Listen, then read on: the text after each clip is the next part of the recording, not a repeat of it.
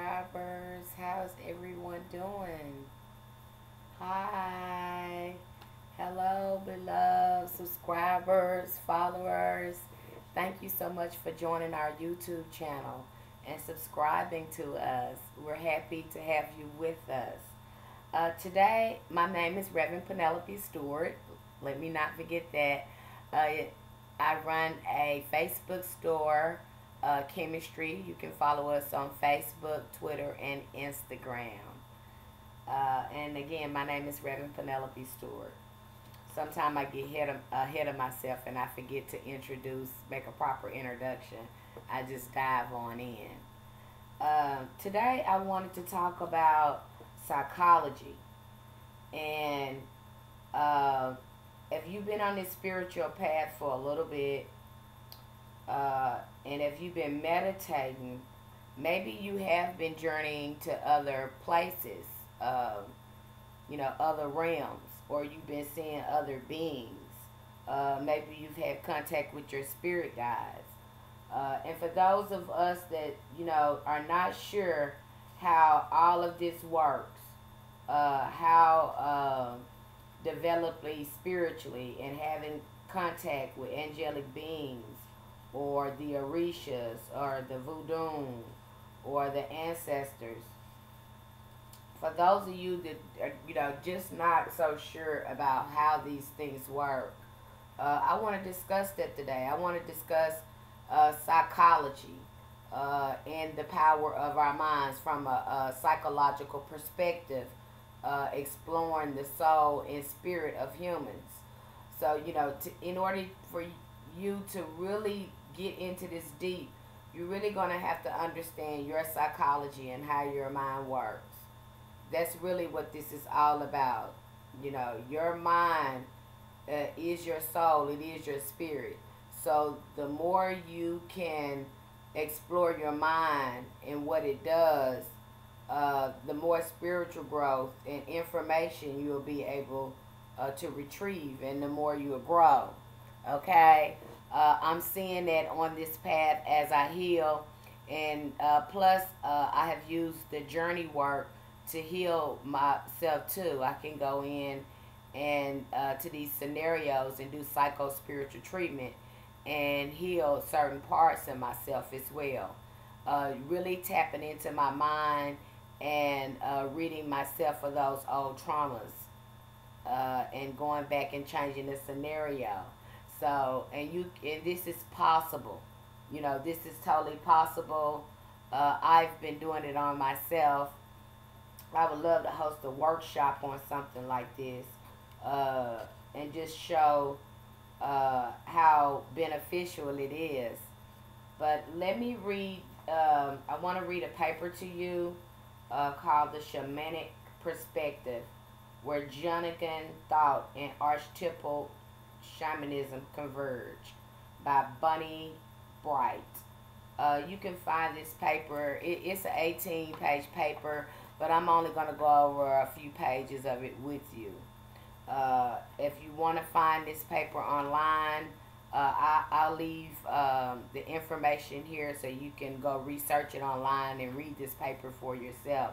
But this paper is written from a psychological point of view of what psychologists had to say about the evolution of the human mind and consciousness, and how it has all these archetypes in it. And I've heard people talk about that, about the Orishas too. I heard Bobby Hemmett talk about how the Orishas are us, how the angels are us. We are them. These are the beings that live inside us. We're not really meant to worship them, but find the divinity that's within us and worship ourselves. That I've heard Bobby Hemmett talk about this, because all of these are energies, and all these energies live within us. And even from a scientific point of view, you can really understand the biology, because we are connected to our environment and everything around us biologically as well. Everything around us sustains us and keeps our human form. Okay, this physical form. Okay. So I wanted to delve in a little bit more and talk about shamanism and the psychology of our minds, and uh, exploring our minds through shamanism. This is a great tool. Another example of this, if you haven't seen the movies Wrinkle in Time, that is a prime example of a shamanic journey. I mean, when I seen that movie, it knocked me off my feet because that's how it was, traveling, journeying into the inner worlds of my mind. It was just like that. And they talked about some of those things in that movie. Very good movie if you want to know more about shamanism, and really want to know how the mind really works. If you're interested in that, and you just want to see, uh, you know, uh, how it really works, they're explaining it. Go watch Wrinkle in Time. It's a very good movie. I give it 5 stars. It was just that good on how they didn't quite say it was a form of shamanism, but they talked about the possibilities of the mind, the incredible ability of the mind. That was the emphasis on in the movie. So I wanted to start off, first. Let's look into Jungian. First, both Jungian psychology and shamanism focus on wholeness as a state of health. Shamanism defines health as being in balance with the sacred, and lack of health as a violation of the will of the sacred. Okay, so if you're not in balance and got yourself aligned with these universal laws, there's going to be an imbalance in you, either mentally, spiritually, or physically. There's going to be some sort of imbalance. Smith in 2007 establishes that Jungian thought identifies health as a wholeness and pathology, or a lack of health as a lack of wholeness. He characterizes the sacred as an experience of something that evokes rapture, awe, exaltation, or ecstasy, something that is even dreadful in its intensity and power. As opposed to profane or ordinary, sacred is often perceived in contemporary culture as something alien or other. Though indigenous and earth-based cultures likely made no distinction between the sacred and the profane in life. At least I am increasingly aware that the sacred is not something I experience in my busy everyday routine, unless somehow I slow myself down to witness a sunset, or feel into a sudden sense of longing or love. Only then, in the spaciousness of attention, am I aware I have generally tuned the sense of something powerful, tuned out the sense of something powerful, unknown. Something sacred often invokes a feeling of mystery, wonder, the power of words to describe. As I touched on earlier, Jung often used the term numinous to connote the sacred, describing it as something which provides an experience or alteration of consciousness independent of human will, arousing, affecting, bedazzling, or blinding one to other realities. Both sacred and numinous are words connected to the idea of soul, the creative sacred life force that imbues all things with energy and meaning. James Hillman in 1982 described the soul as not just an element, region, or dimension, but rather as a perspective, as a deepening, noticing, penetrating, and insight. He seeks to extend the soul beyond humanity to the world at large, to forms and objects around us, whether natural or man-made. Each thing, Hillman claims, has a spark of soul at its core. He challenges us to imagine a world soul, the anima mundi, as the particular soul spark that offers itself through each thing in its visible form. Jung considered psychology deeply tied to the soul, so much that he referred to psychologists as doctors of the soul. Similarly, Smith in 2007 states that the province of the shaman as technicians of sacred is disorders of the soul. Eliot, I think that's how you spell his name, in 1974 calls shamans masters of ecstasy, stating the shaman is the great specialist in human soul. He alone sees it for he knows its form and its destiny. Smith, noting the pathological conditions emerging in contemporary cultures, posits that shamans would diagnose Western societies not as having breach in relations with the sacred, but as having no relation at all with the sacred. As individual in modern culture, Smith continues, we have repressed the contents of unconscious and similarly forgotten it entirely, disregarding the magic and mystery there. Shamans and those commonly called folk healers rely on the power that issues from the sacred to conduct their healing activities, and the sheer lack of it in current times and culture epitomizes the tremendous I can't pronounce that word. Precis, I don't know how to, precipice on which we perch as a result. Jung, sensing the enormity of the split between conscious and everyday lifestyle, between our conscious everyday lifestyle and the vast depth of our psyche, warns, we do not understand yet that the discoveries of the unconscious means an enormous spiritual task, which must be accomplished if we wish to preserve our civilization. According to John, the only way to address the deep loss of connection to the soul is that we are experiencing as a species is to establish our connection to the sacred. And Ladd reports that the practice of shamanism has been around for millennia, essentially as long as humans have existed, and is oldest spiritual healing tradition still in use today. Though the word shaman emerged from Siberia via Russian language, shamanism is historically found in virtually every culture in the world. Ladd emphasized shamans cure like doctors and perform miracles like magicians. They manipulate the sacred, in fact, have access to regions of sacred not accessible to other members of the community. Shamans are often linked to events surrounding life and death, healing and health and spirits and the underworld. Not only are they responsible for the religious direction of a community, they also guard its soul.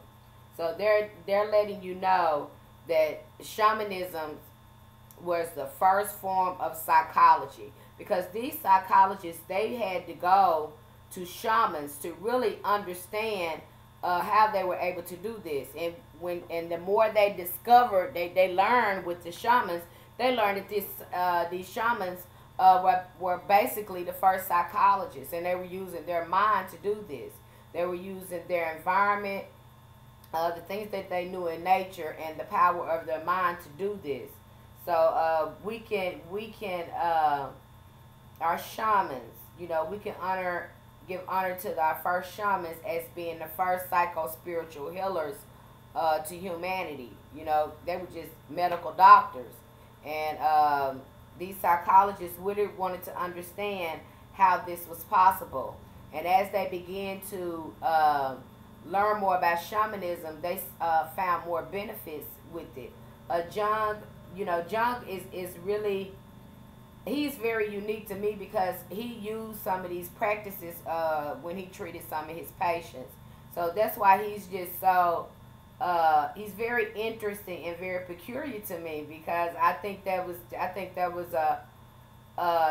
really dope the way he used his profession, and then he used the teachings of the ancients to heal his patients. So I thought that was so dope that he explored that. And like I said, Jung was a child of trauma too.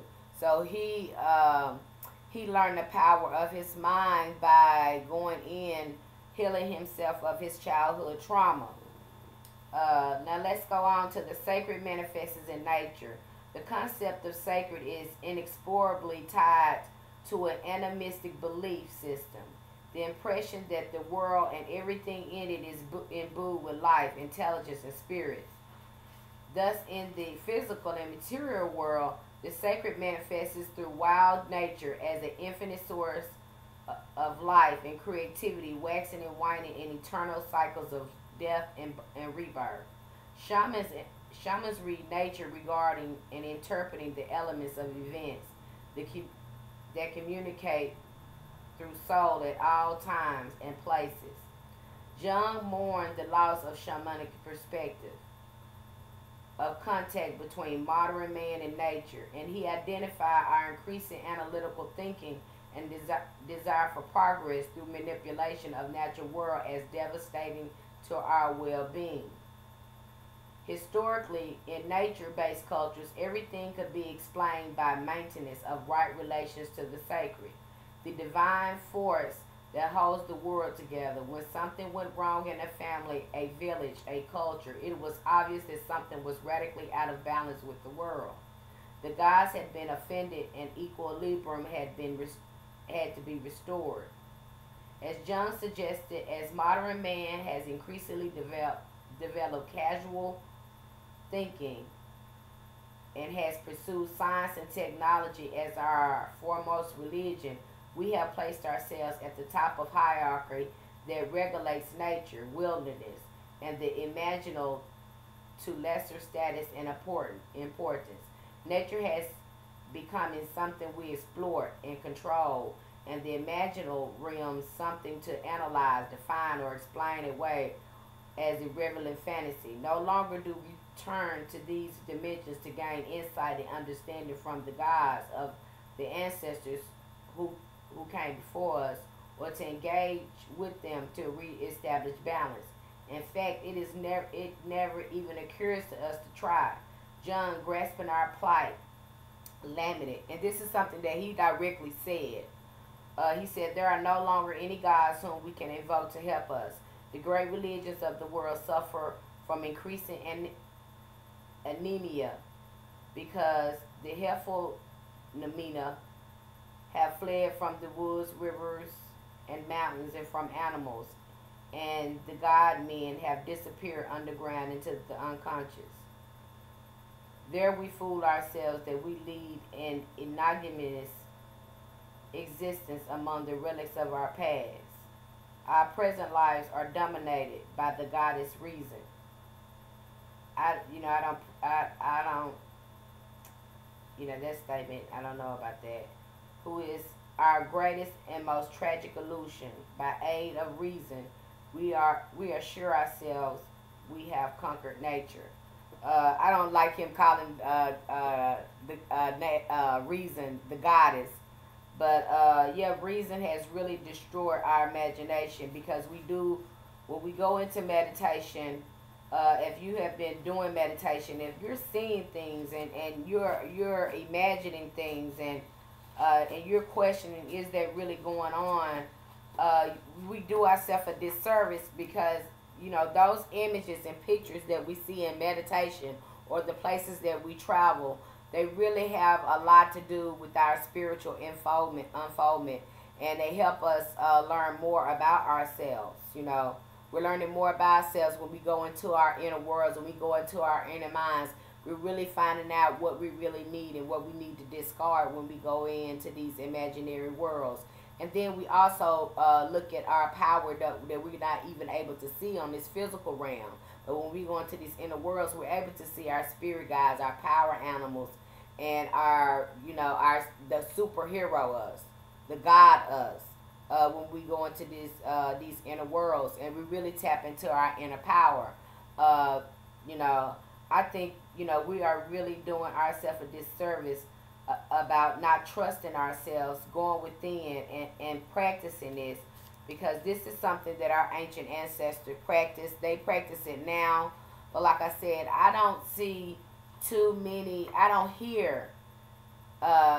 many people speak on this. I don't hear too many, as a metaphysical minister, having the foundation of my work is psycho-spiritual treatment, the power of the mind, the will of the mind, and I think it's important to really speak out on this, speak on it, so to speak, because I don't hear many spiritualists or African traditional, religion practitioners speak on this subject, because when they're doing the Odu and when we're doing, our readings, we're really tapping into a consciousness. We're tapping into that imaginary world. We are, looking at pictures and images when we're doing card readings, and even when you're doing an ado, you're listening to these different myths and stories to really explain the energies that are surrounding you, because that's basically what it is. And it is dealing with our psychology, our thinking, our behaviors, and our attitudes.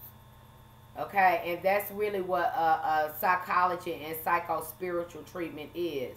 It's being able to go in and look at these energies that are out of balance, that are manifesting in negative behaviors and attitudes, and being able to tap back in and bring those things into balance. That's really affecting our psychology. It's really affecting our minds. So that's very important. I don't hear many people talk about these experiences, but that's exactly what the priest is doing. That's exactly what the shaman is doing. Is going in mentally.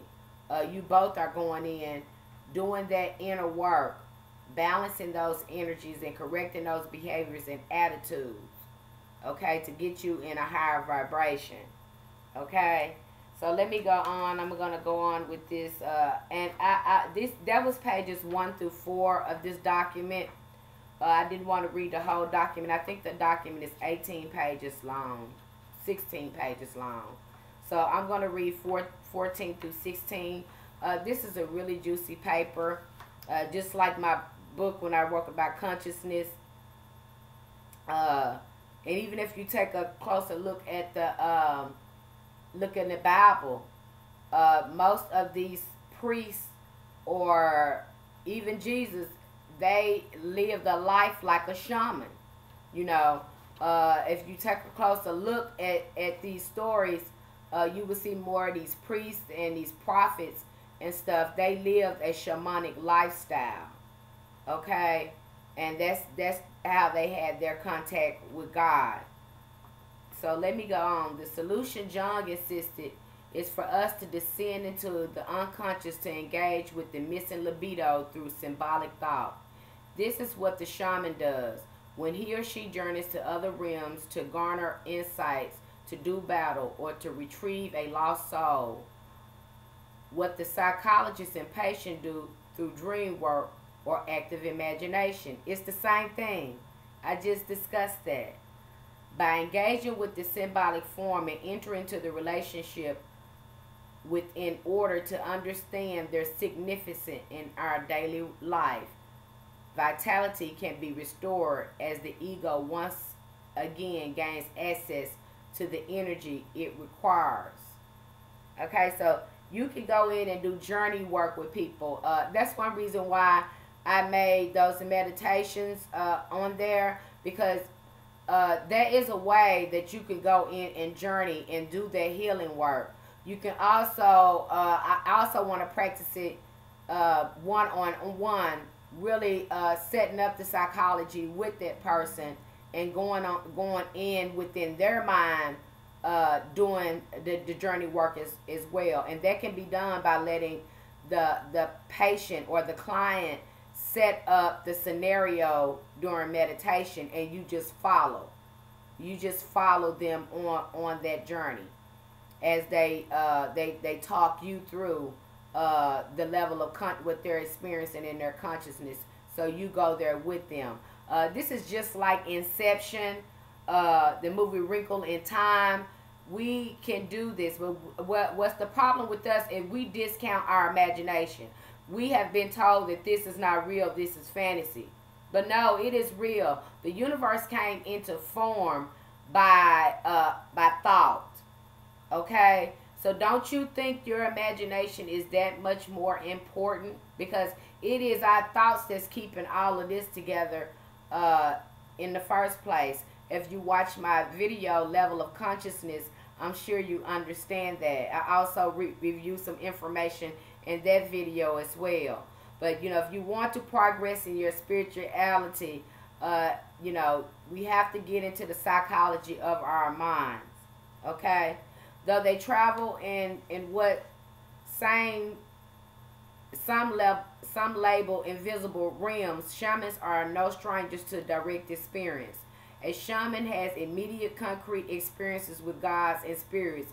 He sees them face to face, he talks with them, prays to them, implores them. Ryan insists that when a shaman through ritual, vision, journeying, or dreams visit the realm of spirit, it is not figurative or metaphorical. He actually encounters the archetypal realm and the landscape therein. Similarly, Allen and Sabini in 1997 maintained that it is imperative that every individual learn to dialogue directly with the spiritual dimension through journeying or active imagination rather than relying on intermediary as most religions have done for centuries. Direct interaction with the spiritual dimension can heal disassociation, dismemberment by establishing the link between the ego and the self. So they're letting you know the church is doing nothing but playing the middleman. We're like keeping you from your own psychology, keeping you from ascending to your godhood, because all of us are supposed to have these interactions with our minds, with our archetypes like that, with our higher selves like that. We're supposed to have that. The object is to shrink the ego and build on the higher self, which is the inner God, which is the Christ consciousness, as they call it. Many are calling it. I mean, I tell you, if you're following my channel and if you listen to my audio on my shamanic journey experience, it was so profound, and it really changed my perspective on the power of our minds. You know, I've been doing this for a long time, but when I made up my mind that I wanted to have contact with these orishas, and I seen how my mind instantly set up that scenario and how that contact was so real in my mind, you know, it was profound. You know, our minds can do amazing things. So, and this is something that our ancient ancestors was tapped into. This is something that they practice and commit. This is what Reiki is all about, tapping into the power of your mind, being able to focus that healing energy on healing yourself or healing somebody else. This energy is also within your mind, but you're also pushing this Bolivian energy that's in our universe. You're also utilizing it too to do the healing work as well. It's that free high vibrational energy that's present in nature that we can use in our healing works once we become conscious of it. Okay, this is really juicy stuff. I mean, I get really excited about reading this. It's really exciting to me. Overall, Jung believed the most compelling and transformational direct experience is the descent. In biblical myth, paradise was an undifferentiated unconscious.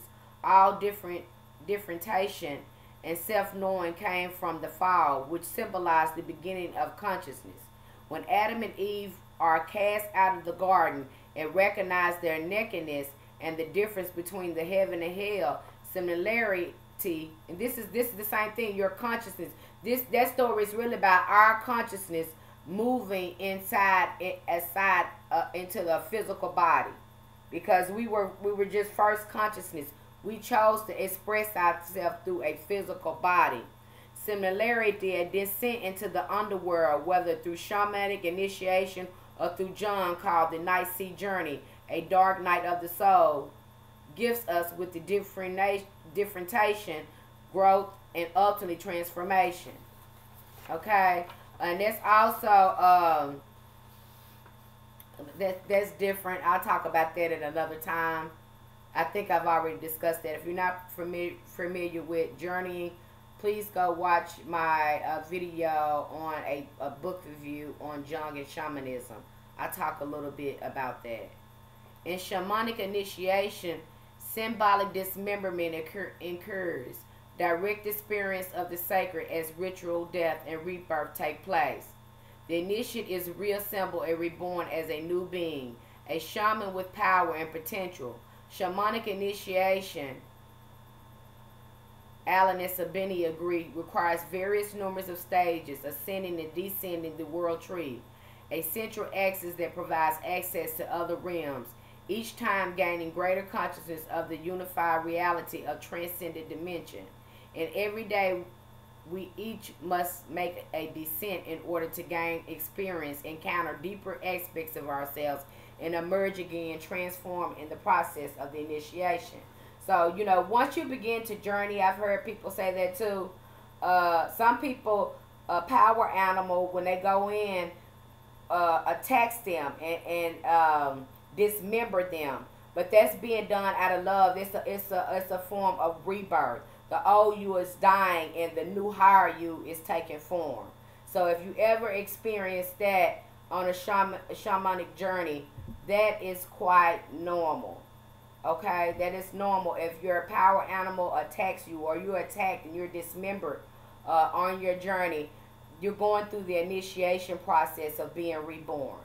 Okay, but I encourage you to read some more books on shamanism and to really explore the psychology of your mind. See how your mind works. Don't be afraid to unfold. And see, that's another reason why I wrote that book, Cannabis and Shamanism, because I know, and like I said, I think I've already been unconsciously traveled. I know with cannabis, and it doesn't take a lot. It takes very small amount. I use an indica strain because the sativa is going to make your mind think, think, think, think, think. But it gives you the tendency to let go. You just let go and just let your mind do what it does naturally. Okay? After you set your intentions and set the scenario of being where you in your sacred place, let your mind go ahead and go on the journey. Let it go. You know, if you're having problems, some people do DMT, some people do peyote, what is the other one? Other one, Sevilla, can't pronounce that. You know, there's so many others out there. Ayahuasca. There's so many others out there that can help you unfold psychologically. Because the more you tap into your mind is tapped into the all mind. And when you get into that collective unconscious like that, you know, you're opening up your third eye. You're able to see things from a wider perspective, you know. And you're able to transcend, you transform and transcend and go to that next level in your consciousness. I hope that made sense to you guys. Jung believed the self, the centering archetype, to be the ego transcendent, calling it God within us, because it has preconceived blueprint for wholeness and knows what is best for the ego. It will nudge us toward the path of greatest growth. There is telos, destiny, factors associated with the self, then that allows it to guide and regulate individuation, the unfolding, the strategy for wholeness. While we may not choose the descent to the underworld with our egoic mind, the self may send us downward to our destiny, because it is there where we will garner wholeness through the direct experience of challenges and conflicts life brings. You know, so sometimes we're wounded. You find that too. You become the wounded healer. You have all these traumas. You've experienced all that, and that's because yourself is trying to refine you for something greater. These conflicts are supposed to make you face everything and rise, so to speak. When you look at your fear, you know, some people say false evidence appearing real. No, it's face everything and rise, and that's really what you're supposed to be doing. A lot of people, especially cancer patients, when they've experienced cancer and they come back and they've learned to live a spiritual, healthy lifestyle, they have become the wounded healer. They have healed themselves. Anyone who's healed themselves from some trauma, they have now become their higher self. They're living the best lives. Okay. In spite of our current collective cultural crisis, Jung inferred that the loss of instinct, the loss of soul, which is the root of our pathology, can be restored through reconnection with the sacred aspects of the natural imaginal worlds. Darkness is an aspect of nature. In our descent to reconnect to our roots in wild nature, the deep levels of sight, like bees that are lost from the hive, we may encounter destruction, violence, devouring forces, dismemberment, death, and decay. We may battle dark forces, pit our strength against demons, gatekeepers, those who seek to destroy instead of create. We may navigate unknown territory, dark waters, and closed tight spaces. We may even enter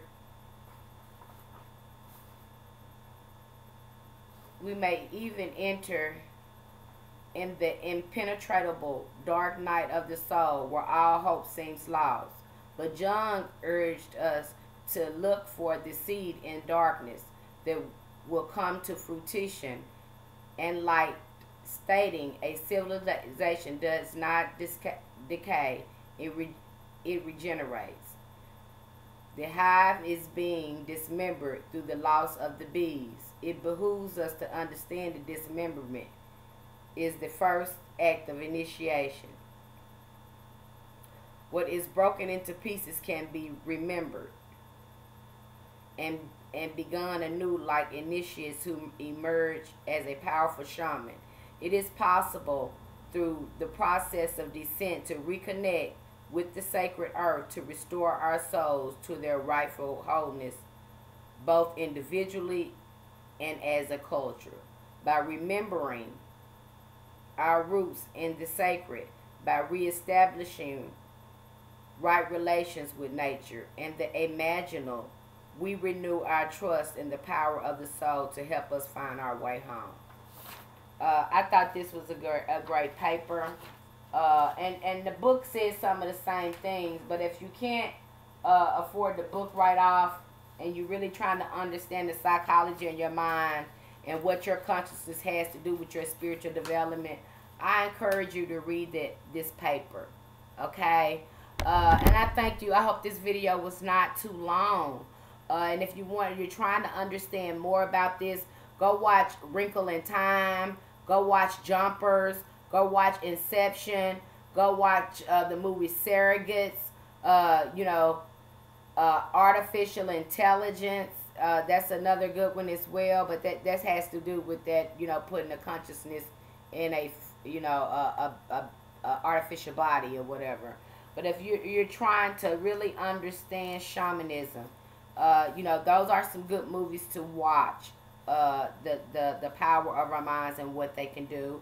But you can also go get the book Jung and Shamanism. Read more about Jung. Read more about shamanism. And that is the practice of our ancient ancestors. Those practices have just been warped into religions. They turn into and I tell people this about the Orishas. You see Ifa, you see Yoruba, you see Lukumi. All of these religions and traditions are centered around the Orishas. So what does that tell you? The Orishas are not religious deities or energies.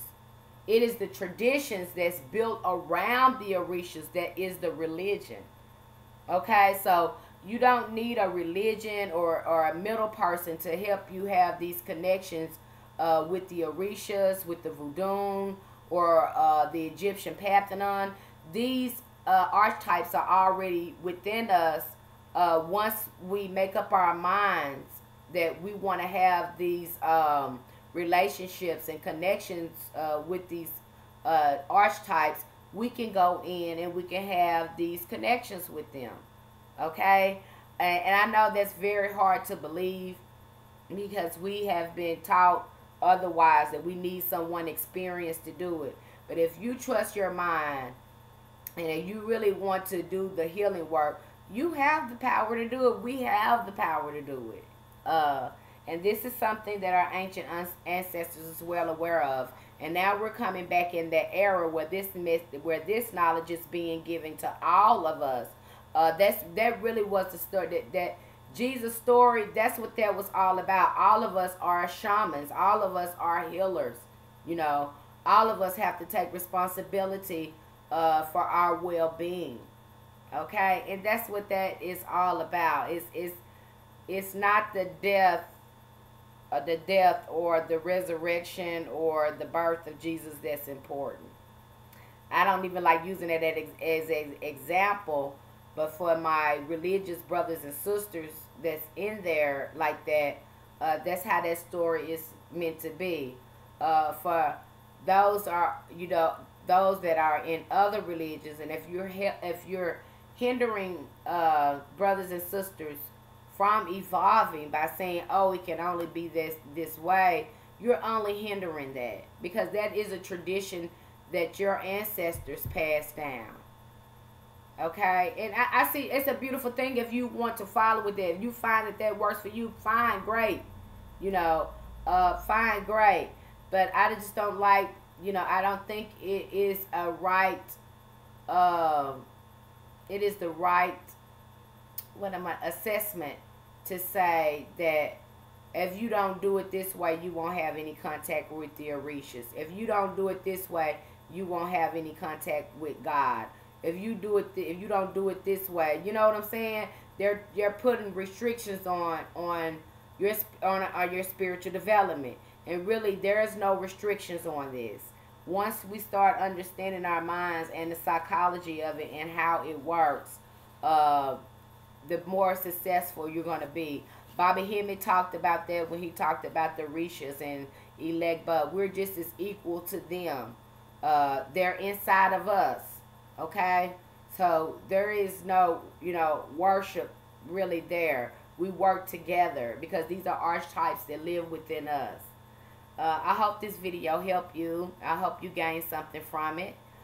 Thank you so much for following us and subscribing to us. If you please like and share our videos. Light and love, may the ancestors be with you.